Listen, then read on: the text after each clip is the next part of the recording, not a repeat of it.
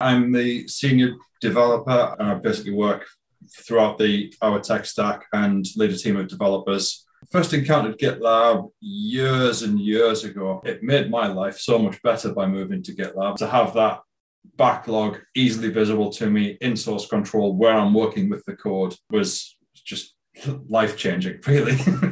It's opened up doors where other places have potentially wanted to discuss DevOps with me. We use the CI/CD pipelines quite a lot. So being able to just add that string to my bow on my CV means I've got recruiters knocking on my door all the time.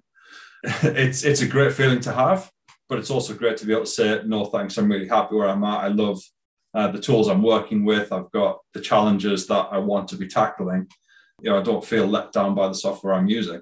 Personally, I've just found the overall GitLab community really welcoming and very understanding. Just the patience people have, it never comes across as, not again. How can you not? Can you just not get this concept? It's no, that's no problem. We know this is a big change for people if they haven't worked this way before. We know we've got a big code base. There's a lot of things to consider, and they're just welcoming and willing to give the time to help, even though you're probably causing them more work than they previously had, or more work than if they'd just done the task themselves.